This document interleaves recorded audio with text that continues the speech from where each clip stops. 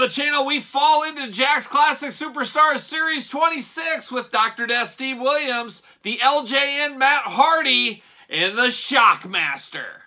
The spirit of the warrior will run forever!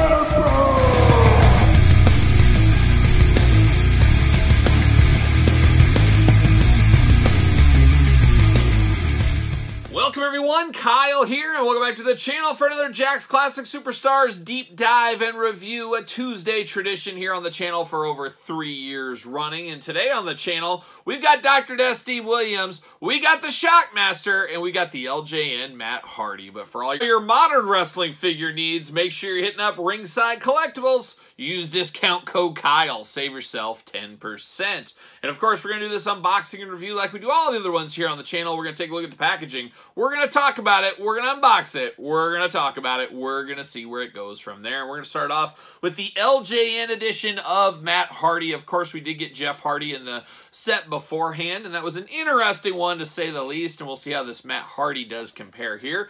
Does make sense to get both Hardy Boys in this set, though, and I like that they did it at least in the next series. You guys know me, I always prefer my tag teams in the same series. Not really possible with this LJN influenced line, though, with only one per set. But we do got Matt Hardy right there, looking only like a Matt Hardy could look if he was in the LJN Classic Superstars line in Series 26. How about that? But it is Matt Hardy on the side. Matt Hardy, no LJN Superstars, nothing like that on the side there.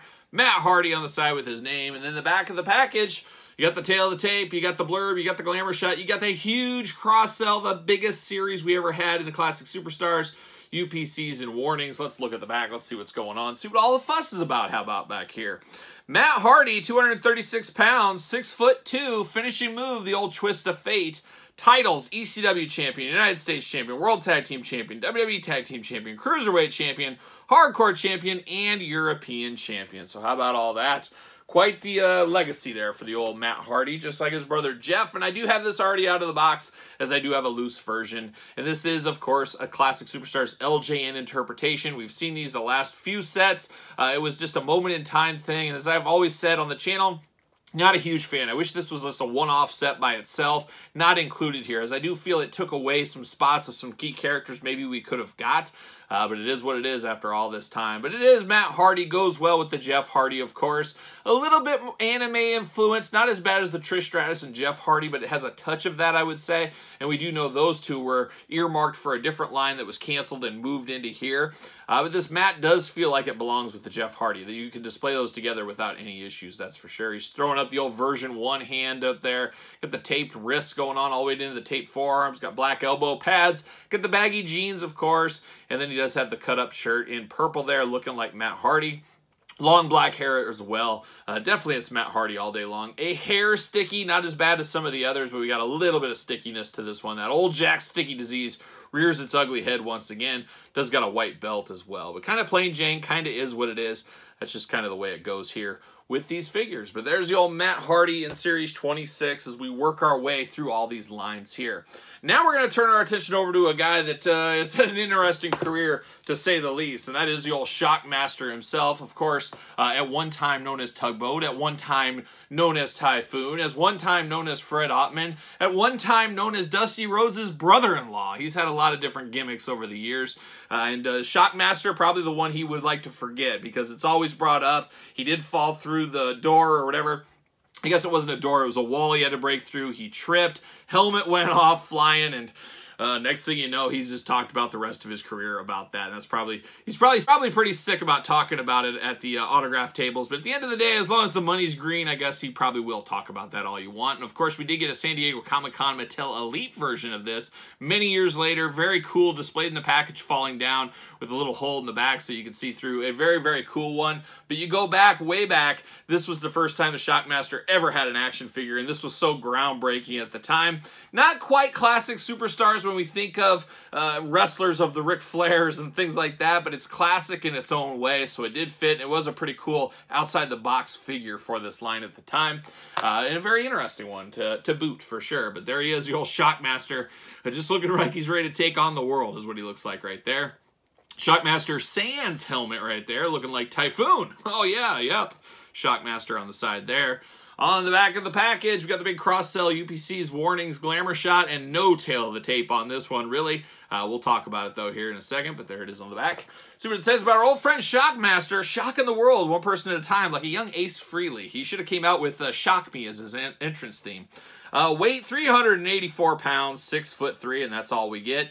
I did talk about this set being the biggest set in Classic Superstars history, just a gigantic set. You got Giant Machine, you got the Sheik, you got the Iron Sheik, you got Junkyard Dog, Ming, Dr. Death, Steve Williams, Matt Hardy, Dangerous, oh, Dangerous, Danny Davis, the Shockmaster, Bret Hart, and Mr. Fuji. Quite the lineup right here in this set for sure. Shockmaster on the back showing no helmet and showing no robe, so very interesting there too. They didn't show that on the back of the package. Kind of strange if you ask me, but let's get the old Shockmaster. Let's make sure this doesn't shock me. You never know what might happen. Uh-oh, you might get a rookie unboxing too. Rookie. See you later. Oh, off the ceiling, that's the way it goes. Pull him out. Oh, he fell. He fell out and he lost his helmet. Is that kind of fitting? Is this kind of fitting for this unboxing? That's kind of funny. He just kind of didn't slide out right. See you later. See you later. No plastic prison shot, but it is, like I said, fitting here for the old Shockmaster. We do get this Stormtrooper type helmets, what it's kind of supposed to look like. Obviously, you can't put a Stormtrooper helmet in here because of licensing issues and stuff like that. So similar but different, enough to be dangerous. I guess that's where we'll kind of leave it with this one here. But very, very interesting looking helmet for him. All in a gray kind of spray paint, just like they did with the Stormtrooper helmet. Then you do get the nice vest here. And once again, they must have had a run on this material. It's kind of funny because the material feels the exact same as last series. We had the Big Show in that big outfit, same type of material. We also had the Boss Man in this kind of material as well. They must have had a good deal going on. It goes back like 10 years ago when I worked for Nabisco. We did Oreos, of course, and we had quite the run on banana. All of a sudden, we had banana double stuff Oreos. We had regular banana Oreos. We had banana Teddy Grahams. We had banana Cakesters, which were like a soft Oreo. And then we had, what else? It was like a banana Fig Newton or something like that. But there was a bunch of items all came out at once. I said, first off, is this the year of the banana? Did nobody tell me? Secondly, did we buy a banana factory or did we get a heck of a deal on some bananas? What the heck? Do that many people like bananas that we got all these items coming out? I think nowadays, none of those items are even in existence anymore. So the year of bananas about 10 years ago really wasn't the year of bananas. So I don't know what the story was with that, but it was, everything was coming up bananas that year. It was a bananas year, is what it was. But anyways, let's get down to the Shockmaster here. One thing that's always annoyed me with this figure is the blue jeans. They're like painted on blue jeans. It looks so strange here with like the painted on belt buckle and stuff. I would have been better if they just left that out. It looks like my daughter upstairs. Actually, she could do a better job. Both of my kids are amazing artists. I don't know where they get that from. I can barely spell my name. But it looks like they just painted it. It doesn't look like they did. They got a pen and just kind of said, okay, here's the belt, here's that. Just absolutely god-awful. Probably one of the worst things as far as details in the Jakks Classic line. Just really, really bad there. Gold boots going on. The vest is good. The vest robe, whatever we're going to call it. It does look good. The head sculpt looks good. It looks like Fred Ottman. It looks like Tugboat. It looks like Typhoon. And I think we all agree we probably would have rather had a Tugboat figure in the Classic Superstars line. I'm kind of shocked now that I think about it. We get a Typhoon, and we get this one, but we never got Tugboat. I don't know if his contract expired or what exactly happened there. But I am happy to report there is no staining that I see, so that's nice to see no staining on the figure. I'm a fan of that. Big head on him, of course, big Yokozuna-style body, and with that you get those hands. Unfortunately, you got the wrist tape here, and it isn't painted, so it looks like just kind of flabby skin, like he's got some kind of weird elephantitis of the skin or something, like he's the Elephant Man, I don't know. But very interesting looking figure. Of course, hopefully this helmet fits on him, and what do you know, it does. I think if you display this, you got to use the helmet on it, or you display him falling down with the helmet rolling, depending how you want to display your Shockmaster figure, I guess. But an interesting one I do appreciate, because you guys know I do love a deep cut character. I think they could have just gave this one just a little bit more love and made it just a little bit better.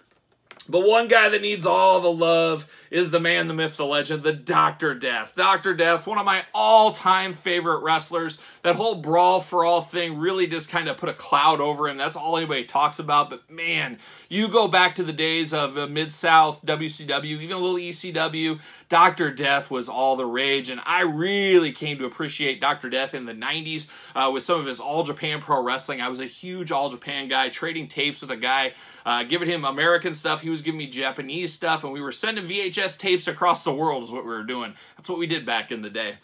But it's Dr. Death and the backdrop driver, one of the most lethal finishing moves of all time. If I had to list my top 5 finishing moves, I think the backdrop driver would be number 1. Dr. Death just killing people, just absolutely murdering people with that move. I recommend all you guys go over to YouTube, check out Dr. Death, check out some of his All Japan stuff specifically. Just absolutely awesome. Just absolutely really cool. And Dr. Death I got to meet very briefly when he was inducted into the Pro Wrestling Hall of Fame in Waterloo, Iowa. I believe he was battling cancer at the time, but was still a bad dude. One I wouldn't want to mess with. And it's just a shame that whole brawl for all and how that all went down and really changed changed his career for sure. That's for sure. But this Dr. Death, and it's like Jackson, the tale of 2 Dr. Deaths.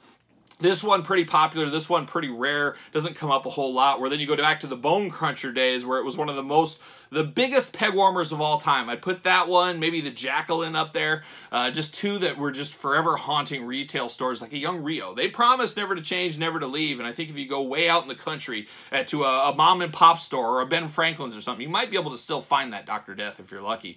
But this Dr. Death, all day long, one of my favorite figures. Love the big robe on this one. This is Dr. Death to me, not so much that Bone Cruncher, but there he is in the package. Beautiful robe.